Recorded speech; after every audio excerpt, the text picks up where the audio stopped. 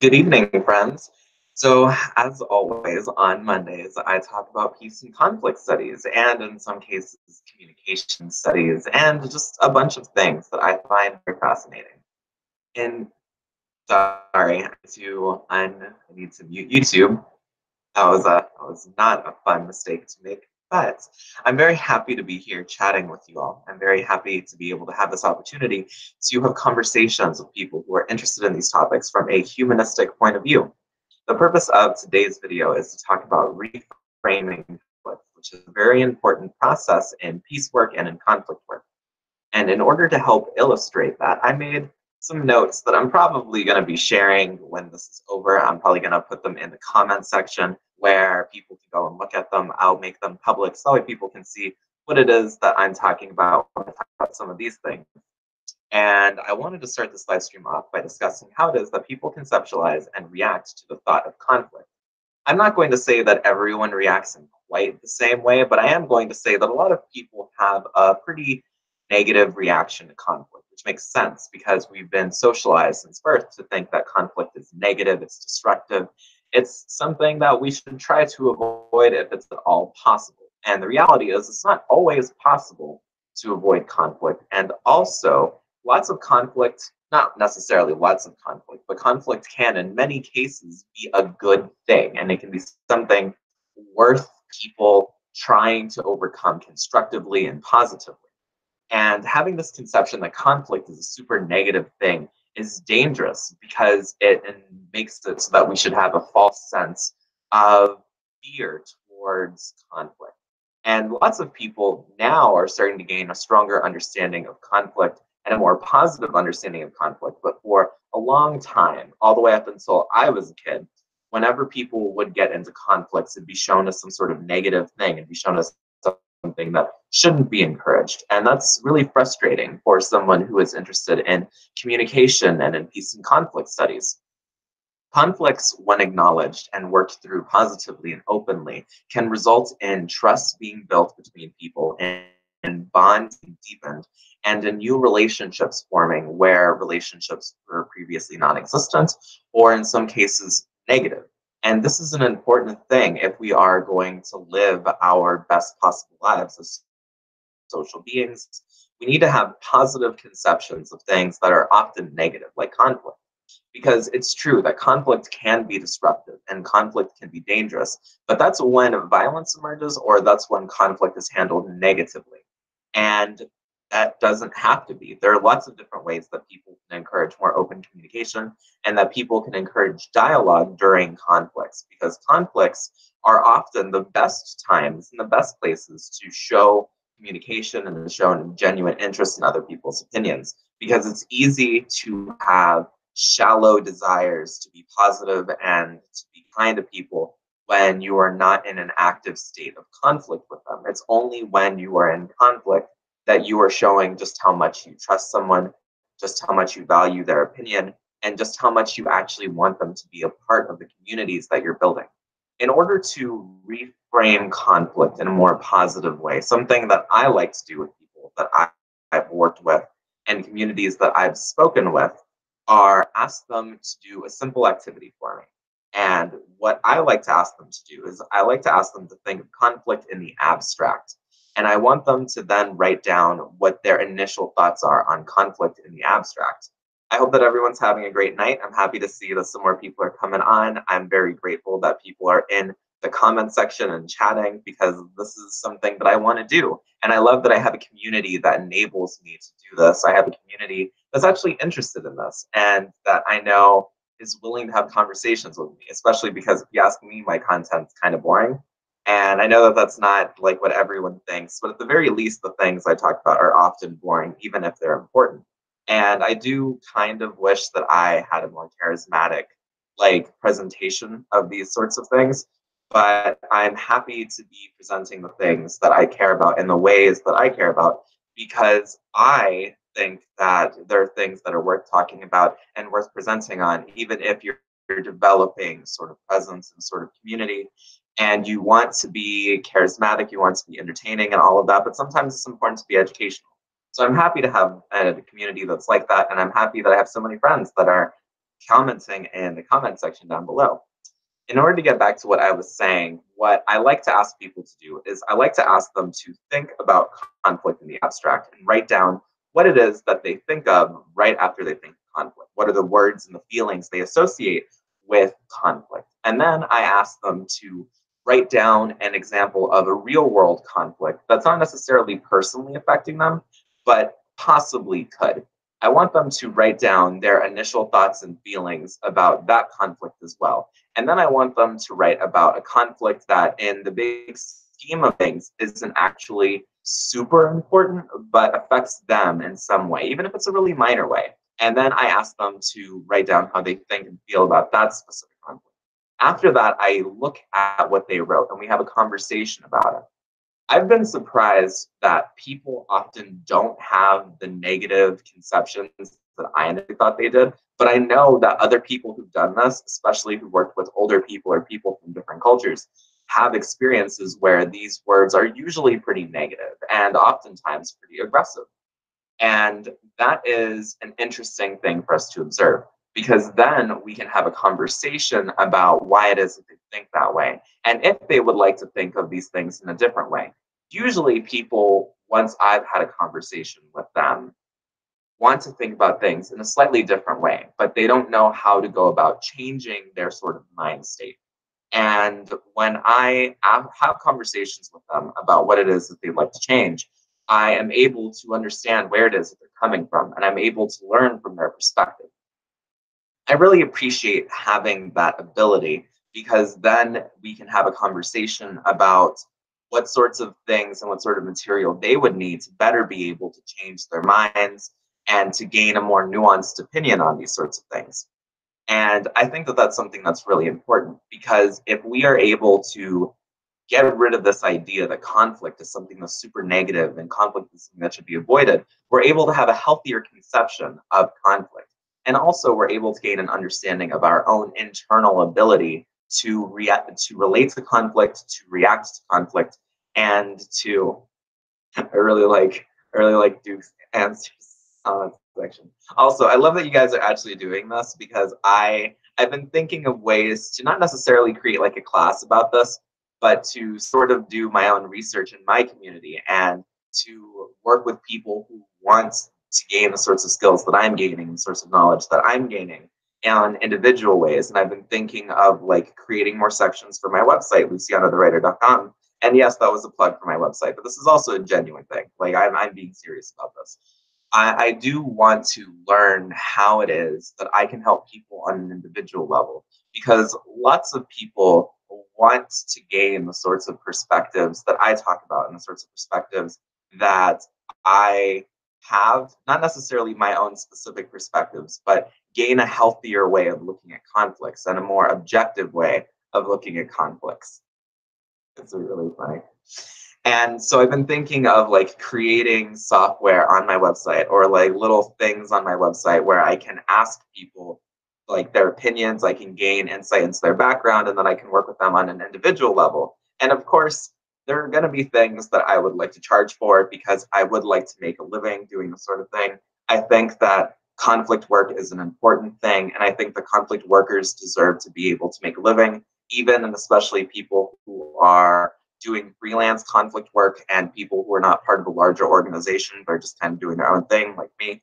I think it'd be fun to try and do that, and that's something that I probably will try to do in the next couple of weeks and the next couple of months on my website for anyone who's interested. But getting back to what I was talking about earlier, I think it's important that people have an awareness of how it is that they react to conflicts and how it is that they can talk about these issues in a more healthy way. And conflicts are often opportunities for people to engage in conversations that they might not otherwise feel comfortable engaging in. And that's a really important aspect of conflict.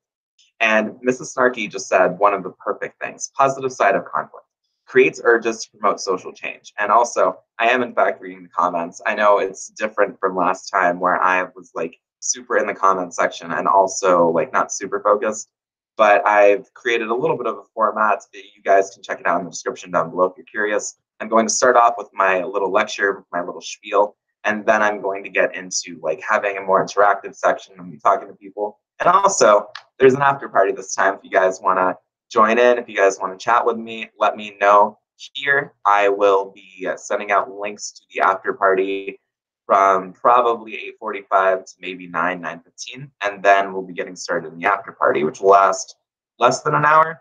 And I know that's like kind of minute stuff, but since this is my second live stream, people don't know about like the agenda that I have and like the formatting that I've thought about. So I like sharing that. But reframing conflict is a really important thing because it's important that people stop being scared of conflict. I genuinely understand why it is that people are fearful for conflict and people don't want to get into conflict. And I'm not saying that people should be like hyper aggressive or completely ready to get into conflicts. I'm saying that when a conflict is about to occur, we shouldn't necessarily run from it. We should see it as a positive opportunity for our communities to grow and for the relationships that we have and that we value to deepen. Because it's really easy for a relationship to be really shallow but seemingly perfect, where you guys never disagree, where the community is always in perfect harmony. But the reality is, the times when the depths of our bonds are tested are when we are in conflict, how we interact with each other, how we change in our interactions, and the level of seriousness with which we take the opinions of others, like people that we disagree with, who are members of our community. These are things that matter. And this relates to something called relational health, which is something that I'm going to be talking about in a future live stream. I've already made a video where I introduce people to the concept of relational health. It's actually my most recently uploaded video after this one. If you guys want to check it out, you can always, subscribe to my channel and check out my other stuff. But relational health is essentially a measure with which it's a measure of our ability to socialize healthily and effectively. It's also a measure of our ability to adapt to new social situations well. And relational health directly relates to peace and conflict studies, and there are objective benefits to relational health, like people being less likely to have the more severe side effects of mental health disorders. There are actually relational disorders and a whole series of social stigmas and social things that are attributed to relational health or a lack of relational health.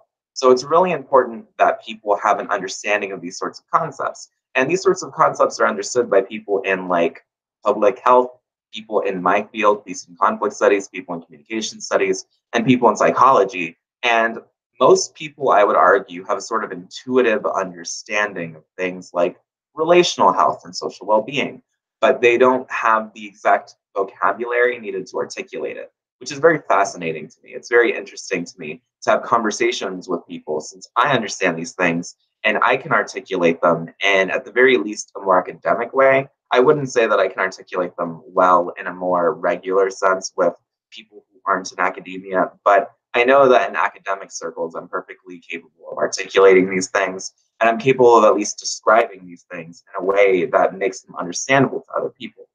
These are important things that people should understand, which is part of the reason why I'm over here creating content that talks about them. So I'm going to move on to a slightly different topic, and that is not relational health. Reframing conflict in a specifically conflict context. And what I mean here is the actual sort of reframing that people in my field mean when we talk about reframing conflict. Reframing conflict is a sort of expression or a sort of word that means the specific ways with which a conflict is viewed through the lens of a conflict worker or someone who has otherwise heard both sides of a conflict or all sides of a conflict and has created a unified understanding of it. Yes, really. For some reason, my mind just sort of wandered off there. And what this actually refers to is a process by which people gain an understanding of conflict, because a frame of a conflict is one particular way that a group of people involved in a conflict understand the conflict. It's essentially the narrative that they've created. And if we can understand that narrative and the narratives of other people involved in the conflicts, then we can gain a healthier understanding of the conflict overall. And we can come up with a sort of unified understanding or a unified narrative that makes it possible for people to have a holistic understanding of, at the very least, the stories and the language and the imagery involved in the conflict. Maybe not necessarily the conflict itself, at the very least not holistically, but this is something that's a valuable step for people who want to make it possible for groups involved in a conflict to have a singular understanding that isn't just a group of conflicting narratives or narratives that only tell one side of the story. Yes, what Mrs. Snarky said is a fairly solid way of looking at it, objective third-party reporting. And this is a valuable step for people who want to create a single unified narrative that peace workers can use going forward. And it's also a really solid way to make sure that people understand the conflict. Because if you are in a sort of conversation with all the parties involved in the conflict, then you can be like, this is my understanding of the conflict after listening to everyone involved in the conflict's stories, after hearing what they have to say, after hearing how they understand the conflict. Here's one solid story that we can use to move forward and to have an understanding of each other in a way that's healthier and more social. And by having that unified understanding, we are making it possible for people to move forward, which is a very important thing to do, because if we only listen to one side of a conflict or the other side of a conflict, then we are not going to be able to give everyone justice. And we are not going to be able to create the most justice possible for all parties involved. And we have to understand that when we are looking at conflicts, oftentimes it's difficult to make everyone believe in a true win-win situation. But it is possible in some types of conflicts, especially in what those of us in conflict work call interest-based conflicts, which are conflicts that are after certain tangible, malleable objectives. These don't have to be like literal things, but they definitely can be. If two parties are fighting over a single piece of land, this is a really solid example. An interest-based conflict can be one group wanting to do something with the land, like develop it, or another group wanting to do something like preserve it. And these are things that make sense. These are things that are tangible. You can see the change in society or the change in the land that this sort of victory where one group wins would cause. And oftentimes, this can be reframed. We can have an understanding of this where we can ask people, instead of being like, what thing do you want? You can ask them, what do you want from the thing? Because it's possible that if you want something like to create jobs or to boost businesses, using the thing, it's possible that you could actually have a mutual interest with the other party that, say, wants to preserve the thing. Because if you are trying to preserve a piece of land, you can definitely create jobs in land management. You can create jobs in government. You can create jobs in a wide range of different industries that revolve around protecting the land. And that is still protecting the land itself. For some reason, my camera appears to have shut off, even though my camera on my end is still going. Oh, there it is. That was very strange. Sorry for that disruption. I noticed it on my end because I am in the comment section and I am also like watching the conflict. I'm watching the conflict section, the comment section as well. And this is not always going to be the case. And it's definitely harder for some types of conflicts, because many types of conflicts that people can think of are conflicts that are value-based. And value-based conflicts are a lot harder to create a singular shared understanding of, at the very least one that both sides can agree to.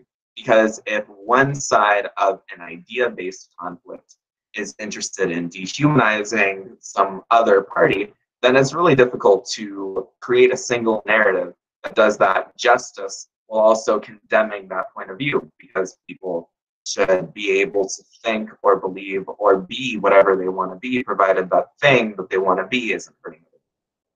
And obviously, there are problems with this sort of framing, and there are problems with trying to reframe this sort of thing. But even then, oftentimes, there are things that people want, there are objectives that people have that people can work on together and collaboratively, even if both sides seem to be at a sort of impasse where one side doesn't want anything else but to dehumanize the other side.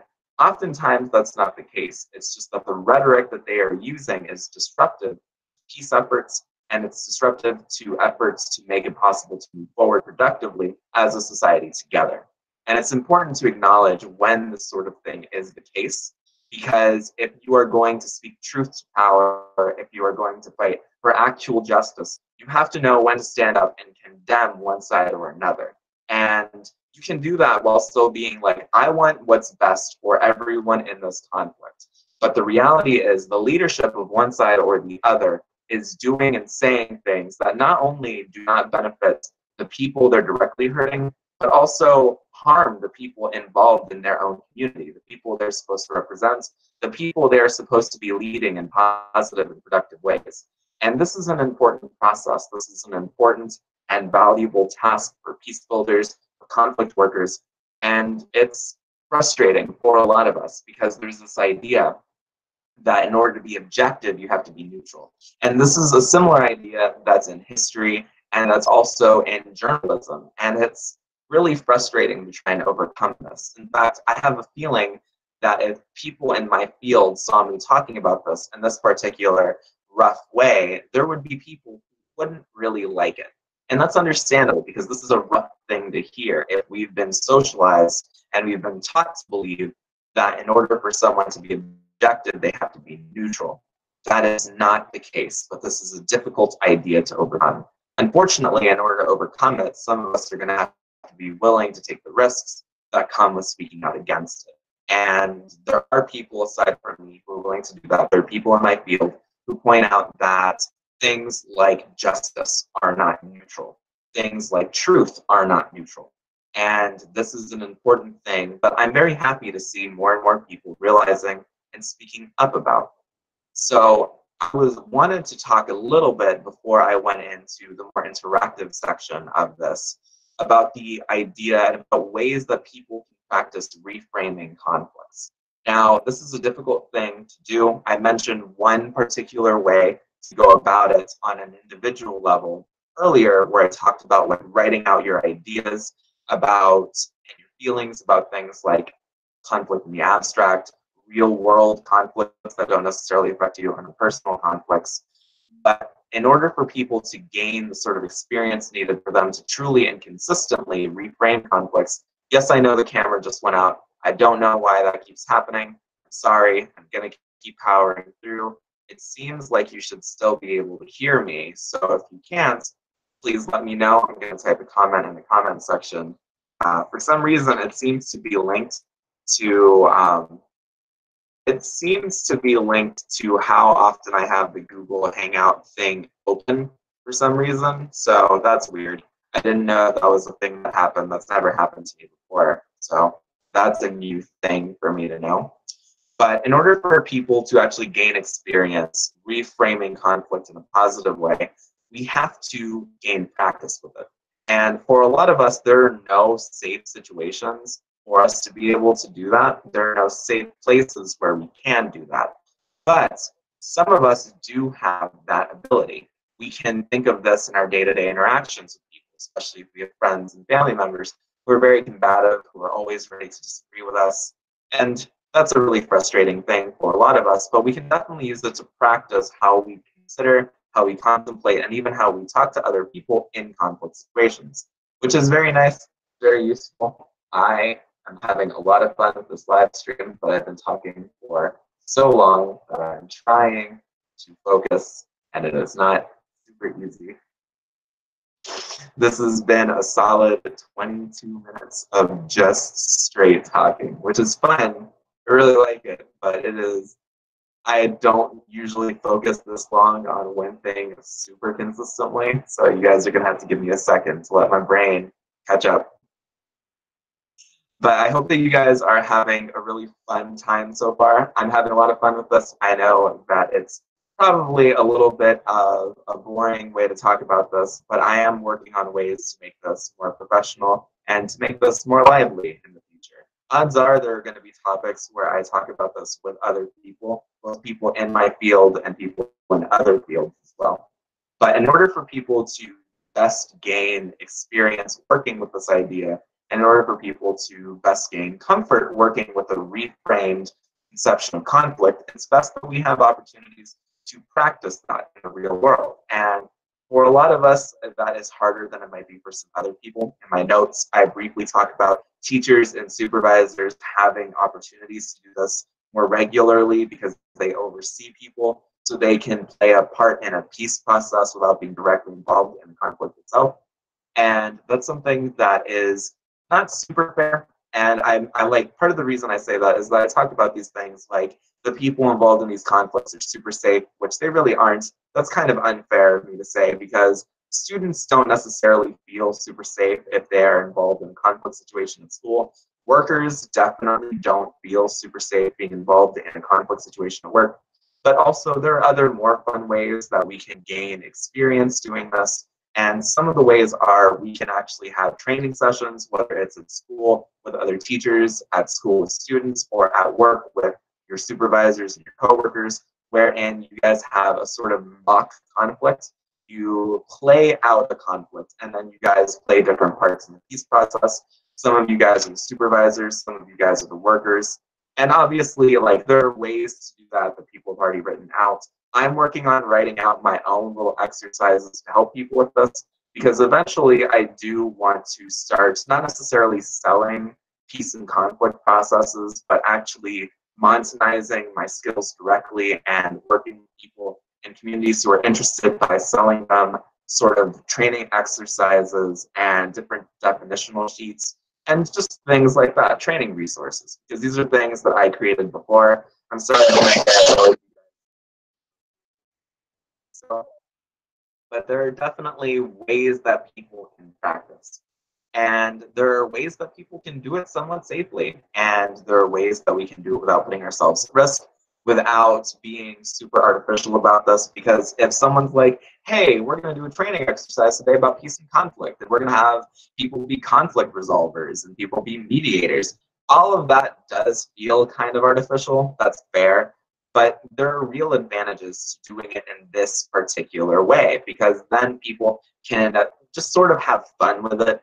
People can have a little bit of a break from the regular work that they often do. People can just sort of relax and they can have fun watching people put themselves out there, practicing improv and practicing communication. And a lot of that is super fun. A lot of that's definitely really different from what often goes on in an office or in a school, but it's still really valuable. And also, if you put yourself in a conflict mind state, even temporarily, you can sort of understand where it is that you yourself are coming from when you're in a conflict situation unexpectedly. Because if you are not used to being in a conflict situation, if someone just comes at you, it's going to be really scary. And I know that that's really frightening for a lot of people, which is part of the reason I recommend that companies and businesses and people, like groups of people, do not shy away from conflicts. People should know how it is that they're going to react if they're suddenly in a conflict situation. That is some scary stuff.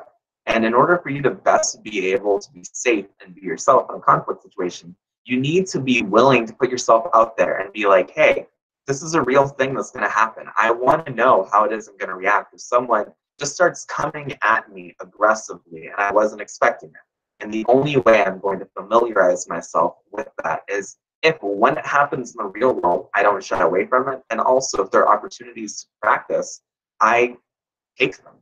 I know that's scary. As someone who has social anxiety, believe me, I get it. But it's also a really important part of understanding yourself as a social being, as a person in the real world where people have arguments and people get in conflicts.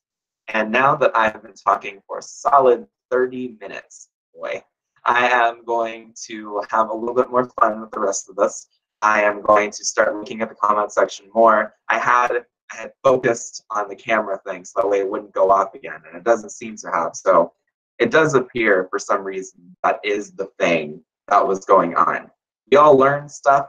I'm sorry that these first couple of live streams are a little bit less formal and more me kind of goofing off with y'all. But one, this is a fun way in a lot of ways to learn about this sort of stuff.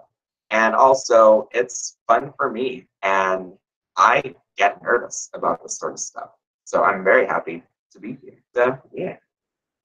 So, yeah.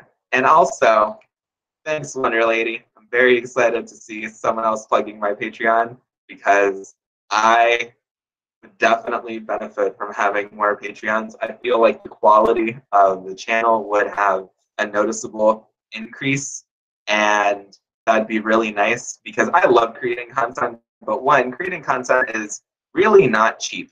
Like people don't realize, even if you're on a phone, which I did for a while, like even if you're on a phone, creating content is not cheap. Also, I really hope that on the actual live stream, other people can see it in better quality than I can, because my quality on this is super bad. I don't know if that's the case for everyone else, but it's definitely the case for me. I have a feeling that like it's probably fine on other people's because I can see myself in the camera and the quality is fine. It's definitely not like super high definition, but it's nice, you know? So I've been thinking about creating an Amazon wish list. And also, now is when I'm really gonna be paying attention to if anyone wants to come on to the after party. I've been sending out I've been sending out not the link, but stuff related to it to individual people. I'm going to be messaging people who are in here. They want to come on to the after party. That would be super nice. And that'd be a lot of fun. That's going to be at 9. This is probably going to go on to about 8:45. Yeah, 8:45, 8:50, more or less. And then I'll be doing the other one, and I'll be sending out the actual link to people. I am going to be creating an Amazon. Hey, I got a new subscriber. It is going to be create. Jesus Christ, you guys, English. I feel like I should pat myself on the back because I went talking 30 minutes almost nonstop, and I didn't notice any mess ups in my English. So that's nice.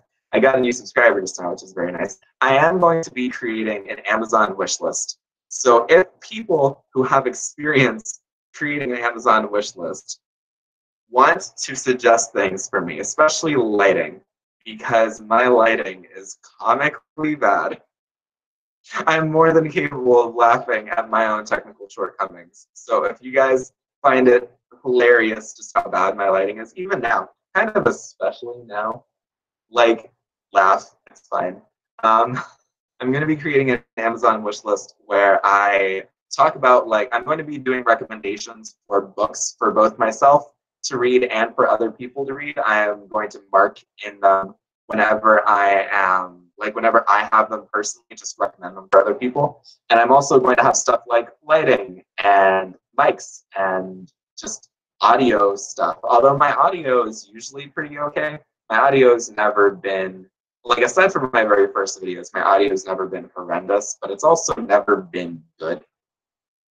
That's the fun thing about being, you know, an amateur YouTuber. So yeah, super fun. Also, just a really minor thing. One of my big goals is to hit 250 subscribers. I can actually make that by the end of this year if I gain a new subscriber every day, and I'll still have a couple of days left. So if you want to recommend, if you guys want to plug my channel, I'm going to be plugging the heck out of my channel over the course of the next couple of weeks. But if you guys want to do that, I'd really appreciate it, because when I was younger, I had a YouTube channel when I lived in Honduras, and I made videos about once or twice a month. It wasn't really big, but I hit 25 subscribers, which was 25 more than I ever thought I'd have. So for me, one of my big personal goals, like the first real milestone in my YouTube career, would be, plug yourself, would be to hit 250. And if I can do that, whenever I do that, I'm going to do a Q&A. And I am going to have fun with my camera. I'm going to have fun with Adobe Premiere Pro, because I've never really edited in a particular style that I want to edit in, but I want to do the thing where, like, people take screenshots and comments and questions and just, like, put them in the video, which is a thing I don't know how to do because I am technologically illiterate. I am really bad. I'm actually, like, comically bad at technology. It's kind of a miracle I was able to figure out how to do Google Hangout. That's how not good at technology I am. Also, I'm recording a podcast tomorrow, and I am super, super excited for that. I'm doing it with someone who I want to create more videos and stuff and I want her to gain more of an online presence. And we're very excited to be working together for a whole bunch of different reasons. I don't know if we're ever going to upload the video that we filmed tomorrow, but we are going to be uploading future ones to my channel and to her channel. It's going to be super exciting. Right now, Thought Train podcast, and I honestly kind of love the name The Thought Train for just a whole bunch of different reasons, but mostly because like we're going to be talking about a whole bunch of different stuff. Anna, super excited for that. Also, one lady and I are probably going to try to do podcasts together. We're going to be talking about that in the after party because Wonder Lady has confirmed she's going to be in the after party.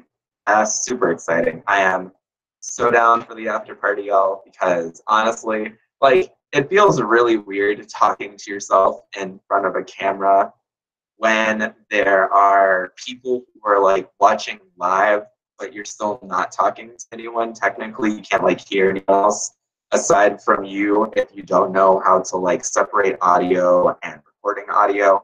Like I was able to figure out how to do. That's probably the only technological thing I've ever done that I'm really proud of. I was able to figure out how to make it so that you guys don't hear echo on my end. And if you guys ever hear echo, it is not because of me. Which is super exciting because I am a technological dum-dum.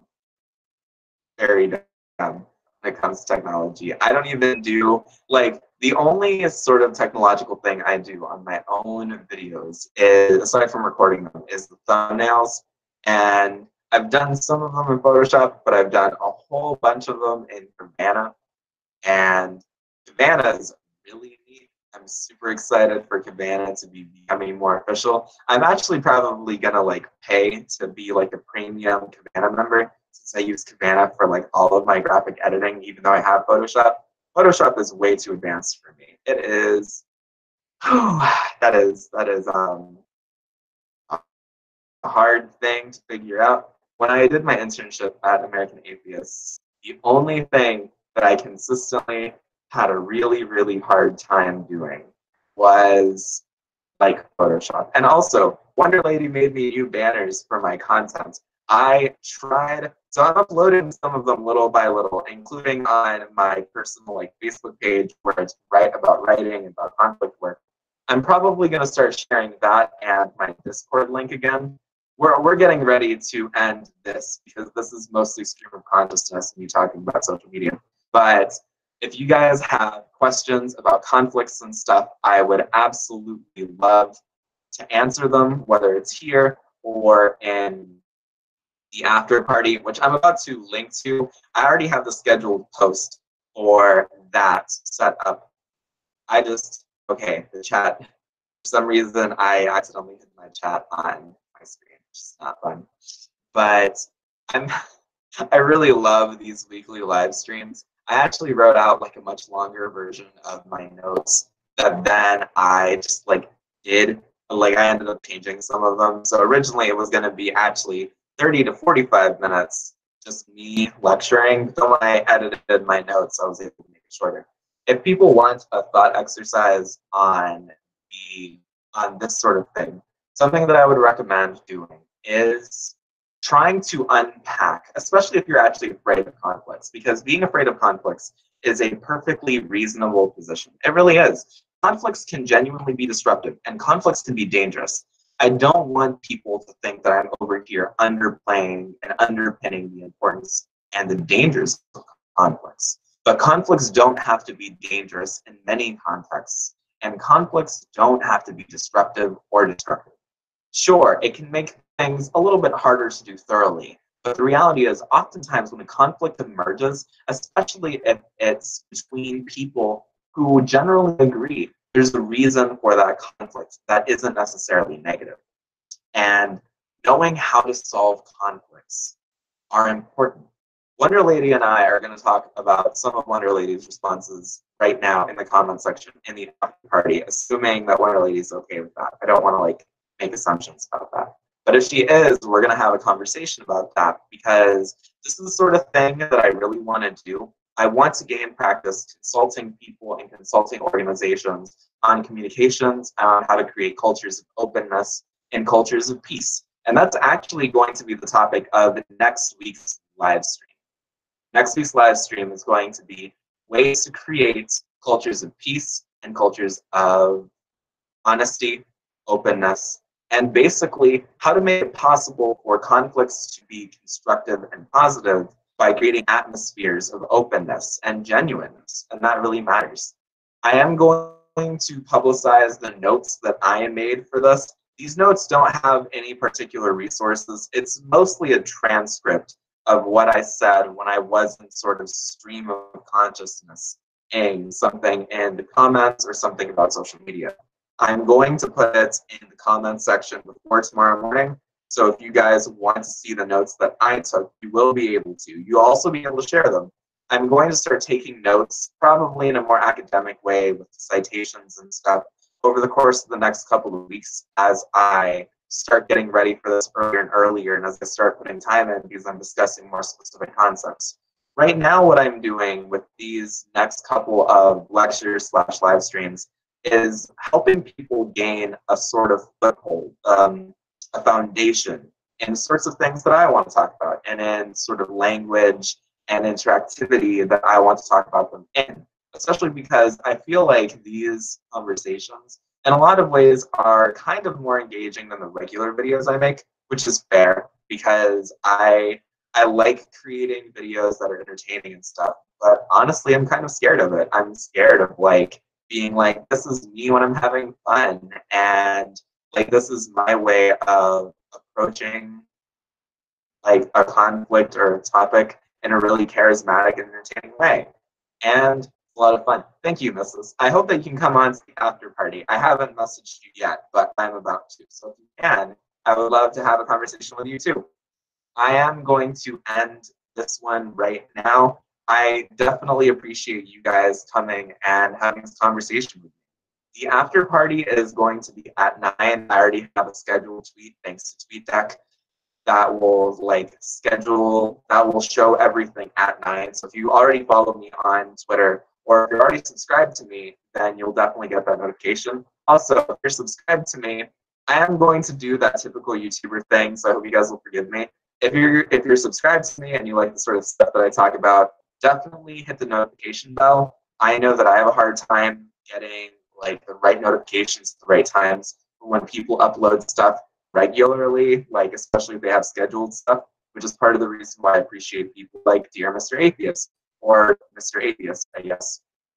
And it's because like they do premieres and stuff, and I'm definitely not going to do premieres, at the very least not until I get like 1,000 subscribers at the very least. I'm not going to do premieres. Also, I don't think my content's interesting enough to merit that. But if you like the conversations that I have, if you like being part of the community that I'm making, I definitely do recommend hitting the notification bell. It helps me out by making it possible for you to always get notified when I upload a new video, especially now that I'm doing more than one video a week, which is a definite change from the past. But yeah, I'm going to end this right now. I cannot wait to talk to you guys in a few minutes in the after party. I sincerely hope that you come and visit. And also, if you have comments, if you have criticisms, constructive or otherwise, that you want me to know and you want me to consider going forward in this live stream series, I really hope that you let me know in the comment section or in a message on Twitter, and a message on YouTube, although I still don't know how to check out YouTube's like inbox system, but I'll definitely check it out. If you guys can't make it to the after party, I hope that you have a wonderful night and that we get to comment and have conversations later on. Until then, I'll see you guys around.